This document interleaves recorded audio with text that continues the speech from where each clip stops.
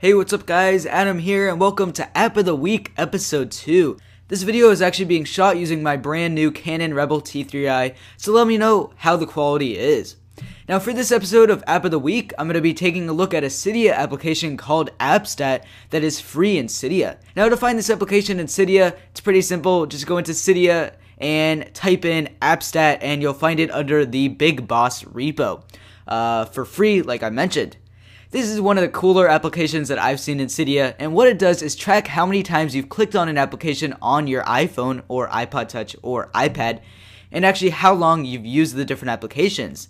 So as you guys can see here, I've had it on my phone for a few days now, and apparently my top application is Twitter, which I've clicked on 87 times. But my most used application is Tiny Wings, followed by Safari. Now this application is pretty basic altogether. It functions as a statistic app for the phone, just like the title says, AppStat. And the only downside to this really is that the application can only track stats from the time of downloading and beyond, since it wasn't on your phone before you downloaded it to track the stats. There's actually two menus to this application, as you guys can see here. There's the All Applications tab, which I'm on right now, and if I move over to the Recent Apps tab, you can see all the different applications you've clicked on recently in order. But anyways guys, that is AppStat, and that's this week's episode of App of the Week.